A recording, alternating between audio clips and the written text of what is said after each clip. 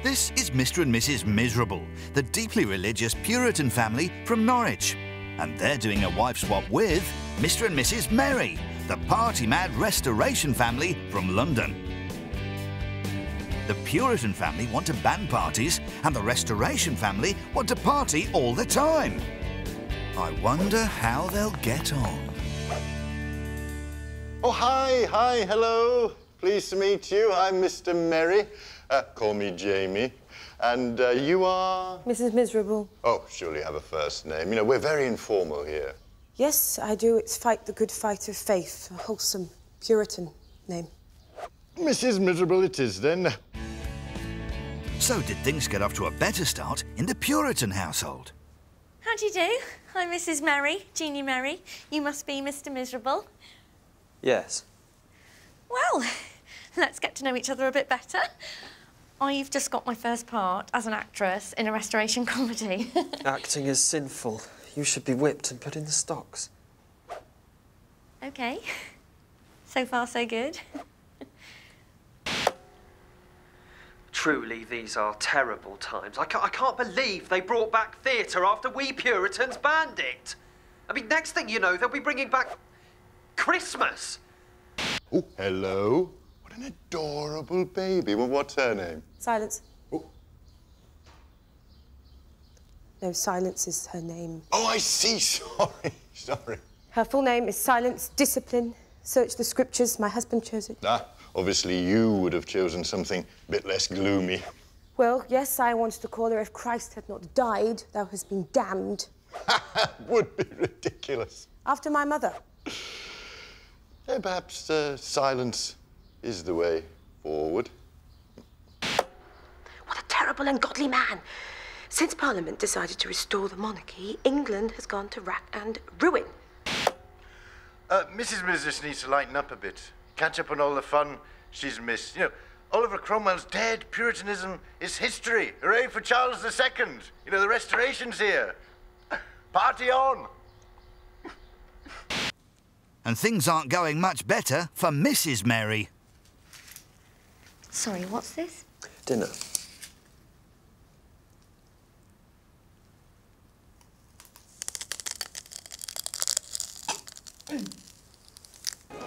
Mr. Merry has laid on a party for his honoured guest. Not enjoying the music, Mrs. Miz? Music is sinful. Don't suppose you fancy a dance, then? Dancing is sinful. Well, at least let me get you a drink. Drinking is sinful. Obviously.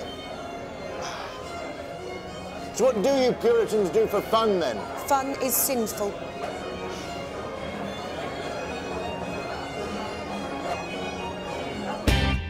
It's time for the Puritan family and the Restoration family to settle their differences. Oh, King Charles II be damned. A curse on your restored monarchy. Yeah, a curse on your so-called restoration. Your sinful ways are an abomination. And those that sin shall burn in hell. You like telling people off, don't you? Well, yes, we do. And that was fun, wasn't it? Yes? Yes, Pers. And just remind me, isn't fun sinful? You sinful Jezebel. Oh, you're going to burn in hell. Horrible Histories. Do you want to know how poor Georgians made themselves look good? They didn't. Ha! Horrid smelly peasants! They couldn't have been more different from us nice Georgian posh people. This is Lord and Lady Posh from the Manor. Hello. We're very, very, very, very rich. And they're doing a wife swap with the peasant family of Pourville. Hello. We're very, very, very hungry. So how will these two very different Georgian classes get on?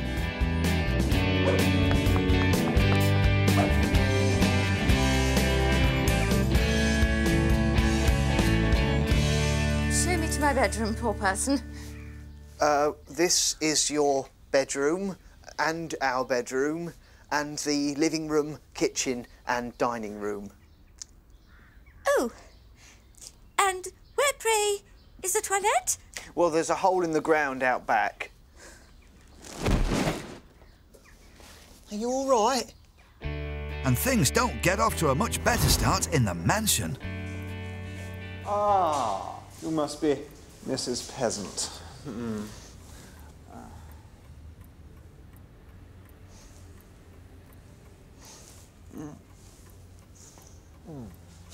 Enchanté.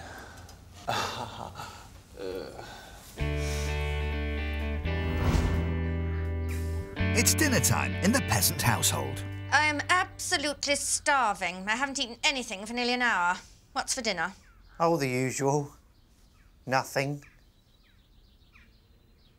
Why is your girl staring at my hair? It is quite unnerving. I think you've got some food in it. That fruit is decoration, my girl, I swear, I had more fruit in my hair this morning. That little scamp has stolen an apple. I shall have a word with the judge in the morning and, have her hanged.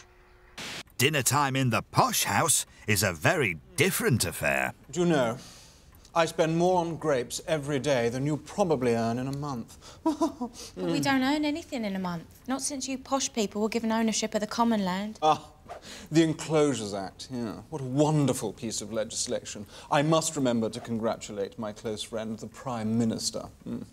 But we poor people have got no fields left to work. Oh, that is a sad story. Would you like my private 27-piece orchestra to play you something sad? Orchestra, play something sad. Now, do go on. I never thought I'd say this about the Lord of the Manor, but I'm starting to think, in actual fact, he's not really very nice. It's time for the Lord and Lady of the Manor and the peasants of the village to settle their differences. We really had no idea the terrible conditions in which you peasants live. I see, my lady. So my wife and I have decided to do something about it. We're going to flatten your entire village. What? Well, it is quite an eyesore, and it really rather ruins our nice country views. I mean, you can tootle off to town and die working in a mill or something. Oh no, you're upset. Oh dear. Orchestra, play something sad. Oh dear, dear, dear. No crying. No crying. Horrible Histories. Groovy Greeks. People from the different bits of ancient Greece were very different from each other. The Greeks from Athens and Sparta really were like chalk and cheese. This is the Athenian family of Athens. Hi, I'm a playwright. And they're doing a wife swap with the Spartan family of Sparta. I'm a warrior. So how will these two very different Greek cultures get on?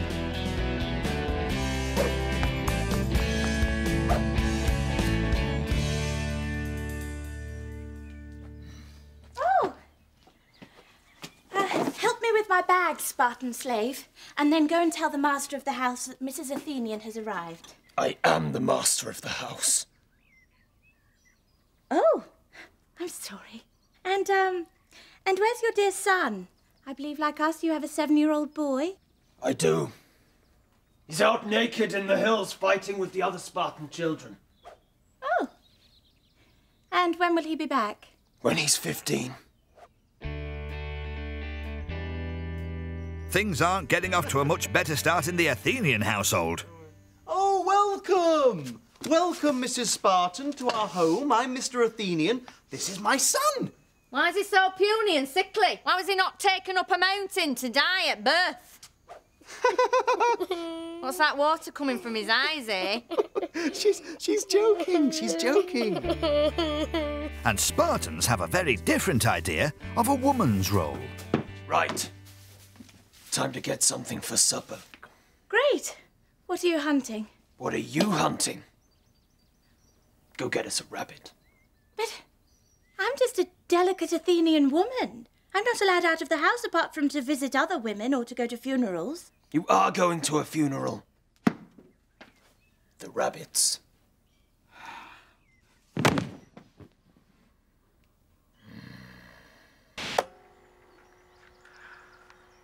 These Spartans are unbelievable. You're at school, Spartan girls learn how to wrestle and throw javelins. Imagine that! A girl going to school. They should be at home, learning how to sew. So, Mr. Athenian, are there any parts in your plays for a strong woman? Oh, yes, yes. Right, then I should play it. Oh, no. You're a woman. All female parts are played by men. All right, well, I'll come and watch it then. Oh, don't be silly. You're not allowed. You're a woman. Ah! What a wimp this Athenian is, eh? I mean, what kind of a job is writing plays, eh? In Sparta, if you want a good night out, you just go and slaughter a wolf. Simple as. It's time for the Spartans and the Athenians to settle their differences. Look what you did to my wife. It's not my fault she fainted. She should be tough like my woman. She's no woman. I'm no slave like Athenian women. You uncivilised Spartan brutes. You lardy-dar Athenian sissies. Right, that's about as much as I can take, OK? All right. Now, there's only one thing for it. Agreed! A fight to the death! No, I was actually thinking of a vote to see whose way of life is best. OK. I vote Spartan. I vote Spartan. I vote Athenian. I don't get a vote. I'm only a woman. I make that 2-1. To Sparta! Run, Jean! Horrible Histories. Welcome to this special Celtic episode of Historical Wife Swap. This is Mr. and Mrs. Celt.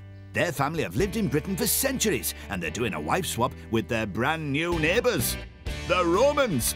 Originally from Italy, they've recently conquered Britain. How will these two very different cultures get on?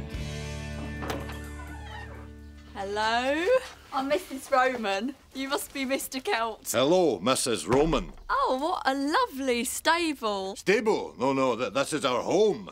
Oh. I just haven't had a chance to make it look nice, you know. I was just about to put up these decorations. Enemy head battle trophies. I was thinking of putting this one up here. What do you think? Oh, hello. Where's she gone? We Romans build our villas with stones and plaster, and I asked that furball what Celts make their walls out of. And it is only sticks and, get this, animal poo. But how is Mrs. Celt faring at the Roman villa? Hello? Oh! Sorry. It's the price you pay for having such long, beautiful Celtic hair. I'm Gilder. You're a bit late, aren't you? I was expecting you first thing. But it is first thing. But it's nightfall. But to us Celts, nightfall is the start of the new day. I see. Well, I'm afraid you've missed supper. It's a shame I'd laid on peacock rissoles. But do have an apple. What on earth is that? It's fruit. You eat it. It's delicious. We brought them over from Italy.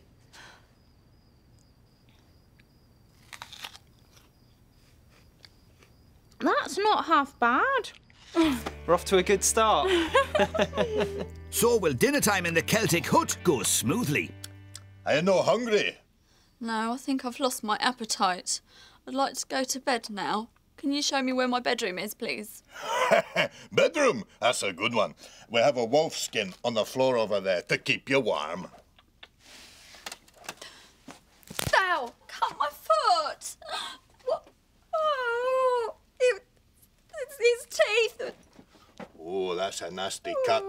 Don't worry, we'll soon sort that out with some top-of-the-range Celtic medicine.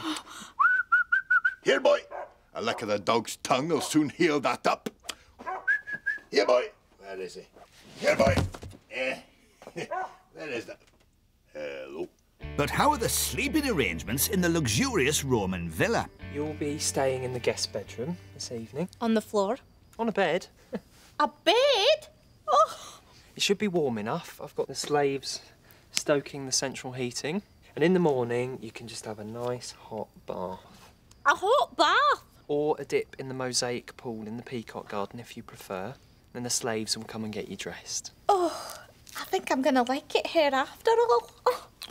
This new Roman fruit is delicious. Apples, pears, plums, yummy. And they've even brought new animals over to Britain too. And they're so cute. Oh, look! Here's one now. Here, Puss Puss! Here, Puss Puss! Well, the wife swap is over, and it's clear not everyone has enjoyed their experience. I have had the most awful time. You Celts, you eat like animals, you sleep on the floor, your huts are made of animal poo, decorated with severed heads. You're savages. All right, dear, no need to be rude. No, Marcus, I'm sorry. I want you to take me back to Rome. I miss the climate, the neighbours, the civilization. That's right. You get yourselves off back to Rome, you stuck-up idiots. You might not appreciate our dirty, stinky hut, but to us, it's home. Right, when you talk to my wife like that, I will get angry. Get out of here, pal. Nasty. Come on, love. Let's go home. Any chance you could take me with you? Ah! And your host, a talking rat. The past is no longer a mystery. Welcome to Horrible Histories.